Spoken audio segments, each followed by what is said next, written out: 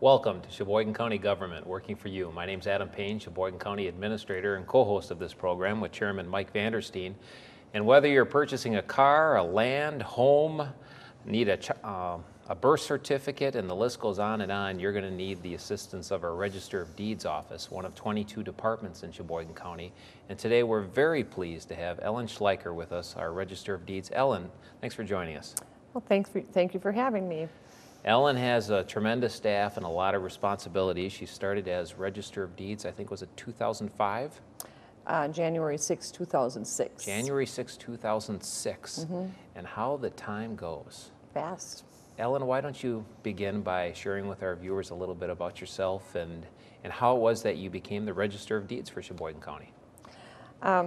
Well, I live in town of Lima with my husband, Mike. We have 4 children. And my last one is graduating this year. I'm kind of excited about that. She'll be going on to Oshkosh. So, but along with that, we have what the children were involved with was 4-H and FFA.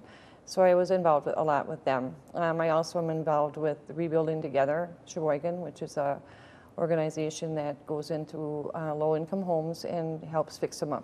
Kind of like Habitat for Humanity, but not quite a whole new home. It's just going in and painting and replacing windows and doors and stuff like that. That explains why nearly every day you're walking in with Carhartts and the tool belt Sure, on. I never quite put 2 and 2 together there. Excellent. And the back seat is full of Colt guns and everything else. Outstanding. That's nice though. I didn't know you were doing that. Yeah, that's a good project. I also serve on the Meat Animal Sale Committee, which is involved with the Sheboygan County Fair at the fairgrounds, and work there for the weekend of Labor Day. I became Register of Deeds when Darlene Novice retired, and the governor they put out an application for Register of Deeds, and I applied and was appointed. Subsequently, had to run for, or did that for a year and then ran, and then ran again and won my second term in 2008. And from my standpoint, I've been doing a wonderful job. I've been a breath of fresh air for the department and the county, and I know you're very busy. Please touch on some of the roles and responsibilities that a Register of Deeds has. Well, the Register of Deeds office records all les pendens, foreclosures, all mortgages, deeds, tax liens, name changes, whatever, pretty much anything that goes on in the county that goes through the Register of Deeds office. Well, as far as land records, we record them, we file them, we have them, in computer, and we help the public when they need to have help to find those records. It seems to me in the administration building, your office has more contact with the public than anyone that I've noticed, other than the treasurer when it's tax time. I was going to say probably during tax time the treasurer has much more, right. But we have more constant public. We have genealogists that come in. We have, if you need a vital record, your birth, marriage, or death records, we also issue those and keep them in safekeeping. So our office is usually pretty busy. How many staff work in your department, and about what is your annual budget? Our staff consists of me and my office supervisor, Nyla Bourne, and then we have 6 other staff members. And our annual budget is right around $700,000 right this year. However, most of we do not use any tax levy. So far, we have been able to generate enough income that it covers our expenses, plus we give money back to the tax levy. And I hope everyone noticed how you kind of smiled when you shared that, and it is something to smile about. And I don't want any of our viewers to think that this is the norm. Ellen's department, Register of Deeds, is the only one that doesn't rely on any property tax levy. They do have enough fees to cover the cost of operating. And as you said, we hope that we're able to maintain that. We wish that more of our other departments, like clerk of courts and others, could operate like that, but it certainly helps the property tax payer that you're able to operate without relying on tax levy to do so. Ellen, you mentioned earlier, a lot of different folks come into your office looking for assistance, and I know a number of people from the business community come in and look for documents. What is their main focus? What type of folks are you seeing from the business community coming in? What are they looking for? Well, the banks and it's usually the banks and credit unions, attorneys, title people. The title people do the searches for whenever you buy a home, you take out a mortgage, they do a title search to make sure that you're protected. As a buyer, to make sure there's no liens on that property or anything like that. So mostly it's title companies that are hired by banks, and a lot of attorneys come in also and do their own title search. Genealogists come in to try and find, where their family lived, and it gets kind of interesting when you start talking to the genealogist about how they start with one name and go down back through. But we do have a lot of interest in genealogy in our office also. How far back can someone go if they're looking to research their family tree? We do have some that they can go back. We have records back to 1848. Our birth records, and some of those records are a little bit sketchy. The land records are more consistent. But they can go back that far. We do have some genealogists that have gone back to the old country, back to Germany, or back to their back to their families back there. So they interact a lot with European countries also. I think just the name itself implies Register of Deeds. You're recording a lot of documents, and there's a lot that goes on behind the scenes. It's not just as simple as coming up to the front counter and dropping it off and saying, please record this. There's a lot that happens. Please walk through some of the general steps involved with recording a deed if someone purchases property. And generally a person will go to a lawyer and have an attorney and have their deeds made up, or their mortgages, or the banks does mortgages. But they come into our office, and by statutes, everything that comes in gets a number assigned to it, and they're recorded per that number. That's a way that is fair for the businesses coming in and the person walking off the street. For a deed or a mortgage, it gets a number. We look it over, record it, then it gets scanned, indexed, re-looked at, verified, and then we mail it back, generally back to the customer. Birth, death, and marriage records, you can come in, fill out a form, and we can get those records for you within 5-10 minutes. So we're streamlining that a lot. But so you can get the document pretty quickly, but to actually go through the recording process, how long does that take? Right now, our turnaround time is about 5 to 6 days. Outstanding. So I know at one point, 7, 8, 10 years ago, it was a couple of months. Right, in the peak, there's times when, but they rely, the banks and stuff rely on us to get those records recorded and scanned and in the computer as quickly as possible, because the title companies for sure don't like that dead zone in between a time when a mortgage is taken out and another mortgage is satisfied, or they like to have that recorded, because then that's showing that there's not time in between there that a buyer or someone else could come in and sneak some, I don't know, something. They always say, what can they do? I don't know. I never could figure it out. But we do hear about fraud coming through from other states. So we're very leery about letting anything sit around too long. Very good. Thank you, Ellen. Ellen, we've talked a little bit about mortgages and things that convey ownership. Can we talk a little bit about some of the other services that you provide in your office? We also, again, as I said before, we do keep track of the deeds, or birth records, birth, marriage, and death records. Also, name changes come through our office. And veterans, we have the veterans records in our office, and we issue those records to the veteran or the Veterans Services as requested. We do not charge the veterans for that copy that we feel is is due to them. Some of the other records that we have are certified survey maps. We have subdivision plats. We have transportation plats. We have many maps and plats that you can look at. That's great. When somebody wants to obtain a copy of their birth certificate, a certified copy, what's the process that they have to go through? There's a couple ways there's a couple things that they can do. They can come into the office. We're there from 8 o'clock till 5. We have forms available for them to fill out. Fill out the form, show us the proper ID, and we look up the record and we make the copies and give them to them. So like I said, it's probably about 5 to 10 minutes, depending upon how hard the record is to find.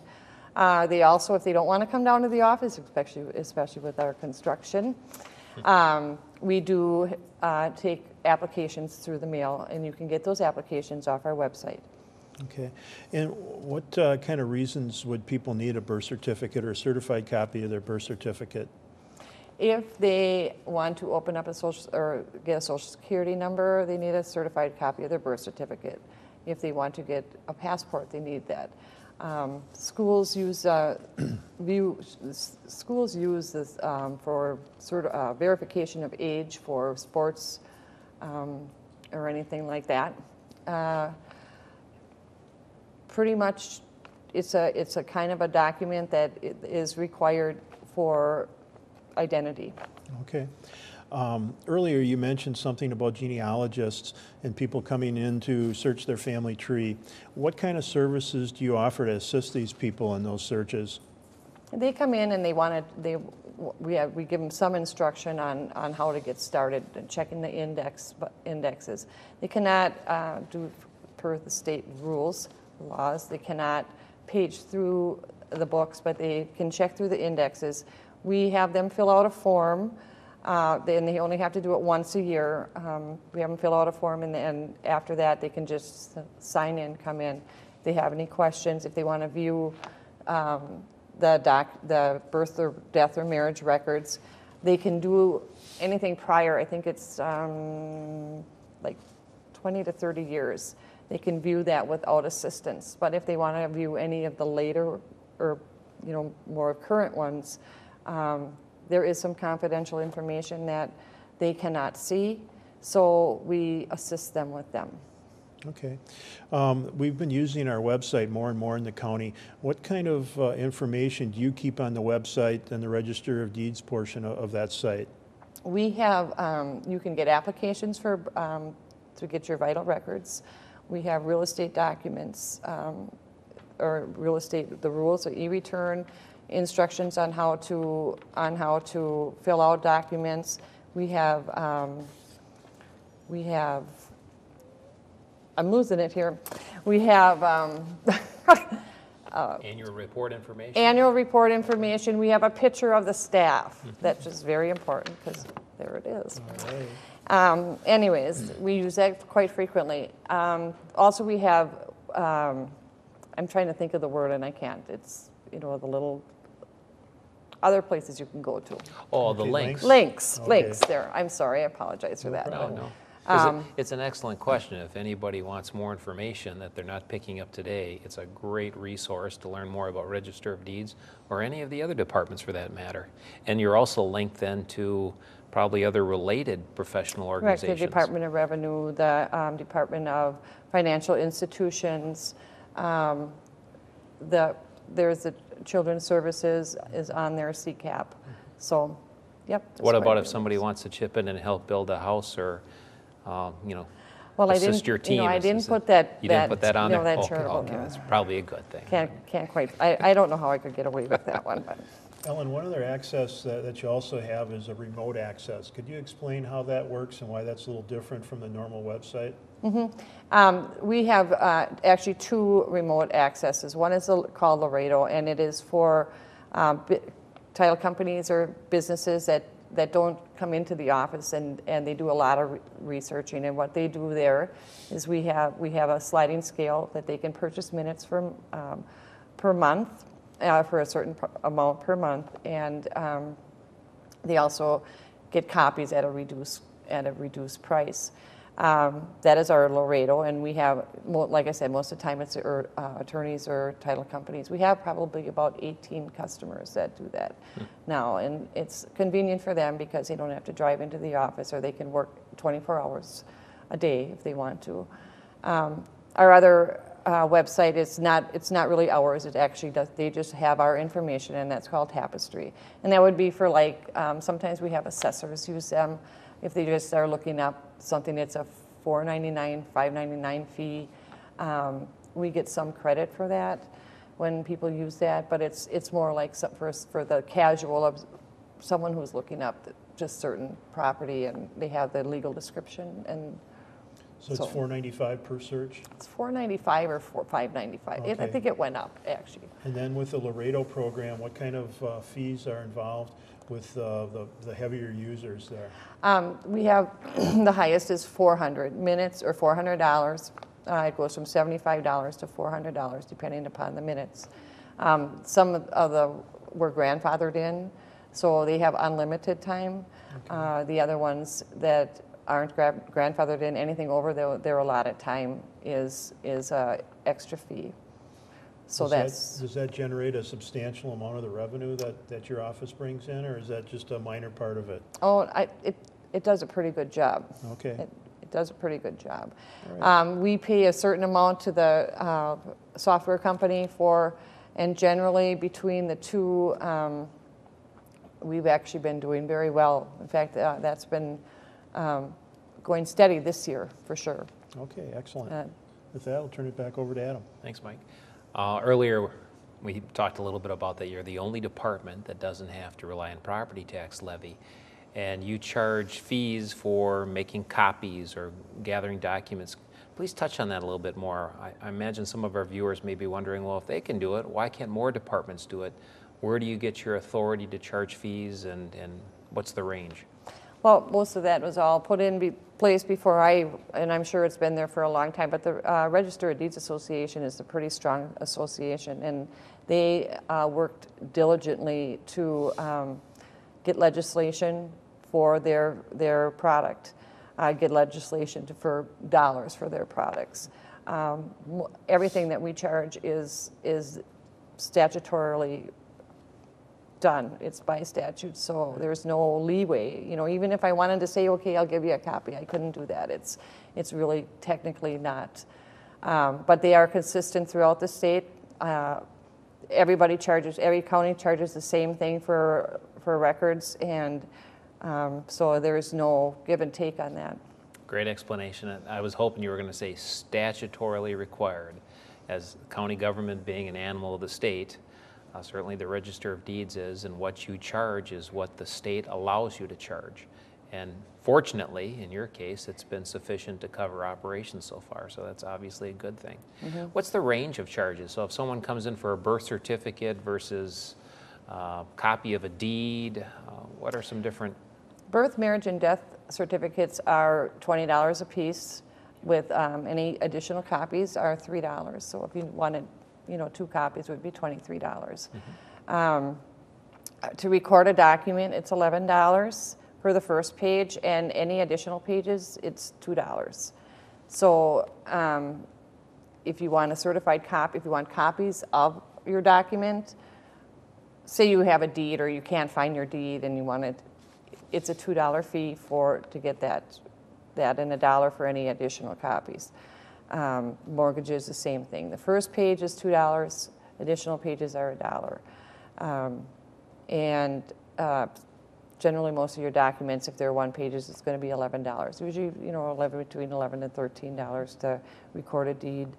And you mentioned earlier you have about a $700,000 budget, so a lot going on in that office. Mm-hmm. And no matter what Register of Deeds office you go to across the state, you're going to get charged the same for copies or recording, birth certificate, consistent statewide. Correct. Yeah, very good. Very good. So It's been since 2006. I can't believe how the time flies. It doesn't feel know. like it's been that long since you've been on the program. It has been a while. And what are your impressions? I mean, prior to becoming the Register of Deeds, I don't think you worked for county government in another capacity, or am I wrong? No, I did not. I was not in politics at all. Well, I was, but I guess sometimes you just don't really think that. I enjoy what I do. I like helping people, like seeing people. It's fun to have them come up to the counter and, chat a while. So we try and have a friendly relationship in our office, that people can come in and they can feel free to ask questions and, talk silly once in a while. But I think we have a really good office. My staff is really good. They know what they're doing. They're very, very knowledgeable. And on the most part, the people are pretty good coming in. So Before putting your application into the governor and then obviously deciding you liked it and were good at it and wanted to continue, did you ever envision yourself being an elected department head working for county government? no, I was working in the factory or, in a factory office. But no, it probably was not something that I had aspirations for. But it's good. Come in and work with wonderful people, and that's the way you got to do it. Right. Well, we appreciate the great job you're doing and glad you're there. Thank you. As certainly all three of us know very well, and hopefully most of our viewers have begun to appreciate, the state budget situation. The state's in a world of hurt financially, $6.5 billion or more deficit. Not new to county government. We've been dealing with these types of operational deficits at the state level since 1995. We're used to being asked to do more with less. We're used to cost shifts and, frankly, just more of the tough decisions being placed on the shoulders of county government and people like Mike, county board supervisors. You mentioned earlier you have a state association that's been pretty effective in the past and obviously lobbies state legislators for statutory changes. Anything on the horizon, or frankly anything currently in play with the governor's budget that you're concerned with or that you or your association have been weighing in on? Yes, actually there is. In August of 2007, the governor increased the fees for birth records, birth, death, and marriage, actually from $12 to $20 and from $7 to $20 respectively. Birth records were $12 and they went to $20, and death and marriage went from $7 to $20. And the dollars that were used for that is for a good cause. It actually, and that's kind of why the association supported it. The state is implementing an online system, and that's federally mandated that they get an online system for security purposes. So the dollars were supposed to be used for that. The sunset on that was supposed to be July 1st of 2010. They figured they would have enough revenue generated to pay for that. The governor now is proposing to raise fees again on the birth, marriage, and death to $24, $23, I think, or $23 or $24, and that we are opposed to because the dollars that they want to use for that is not for the Register of Deeds. It's not for the programs that it should be for. We feel that the $20 is even too high. The association, just thinks that is a lot of money.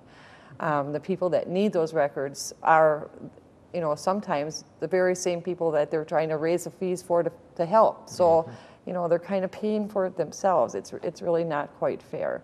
So we are opposed to that. And what was it when it went from 12 to 20 and your association supported it? What specifically was the money used for? It specifically was supposed to be set aside for an online system statewide. An online Register of Deeds system. Online vital records system. I'm sorry. Directly related. Okay. Directly related to and that's the way the association feels. Sure. That if the dollars are used directly or for the office, for the programs that they're supposed to be used for, then they oppose anything that goes to Just other goes into the general services fund, nothing into the- related. Right. And that's another good distinction for our viewers, is that when you have to pass on those increases, whether it's from 12 to 20 or 20 to 24, that isn't necessarily for your operations and the service that you're providing directly. That's being forwarded on to the state for the state to use for its purposes. Is that right? Right, correct. And it would be, actually in my feeling, if it would even, benefit the county, it would be our counties, it would be beneficial, but it's not, it isn't going to. They have promised that, that some of the dollars would stay here, but eventually they're just going to take it anyways. And, that's just that little bit of, I'm just a little bit upset about that. Yeah. And you're not alone. The example that Chairman Vandersteen and I often use is the Clerk of Court's office, Nan Todd, one of your peers. The Clerk of Courts does a lot of important work, although they're dealing with individuals who are paying fines and working with the court system. But they've raised their fines and forfeitures over time based on state law, but unfortunately they don't get to keep that revenue. They pass that all on to the state, and the property taxpayers in Sheboygan County are paying more and more and more to support that department, when if the state allowed them to keep more of that revenue that we're collecting based on the fines and forfeitures of county taxpayers, then they wouldn't essentially be double dipped. We're passing on taxes or revenue to the state, and they're paying it for it with their property tax. So always opportunities for improvement. Well, it certainly has been a pleasure to have you with us today. I hope that our viewers got a quick snapshot of the Register of Deeds. Very important work, a wonderful staff, a wonderful leader, and we appreciate what you do for Sheboygan County, and we hope you're going to be in this chair for some time to come. Well, thank you. Thanks for joining us. Thanks. Next month, we'll have another very important department head with us, our Corporation Counsel, Carl Bissing. Carl hasn't been with us for some time as well. As you know, we try to get through the 22 departments. Some have more fires than others, but Carl is certainly one who has his fingers in all the fires, because he's helping provide legal support and counsel to all the department heads, the county board, and we'll get a flavor for his roles and responsibilities. So until then, on behalf of Mike Vandersteen and the Sheboygan County Board, thanks for joining us.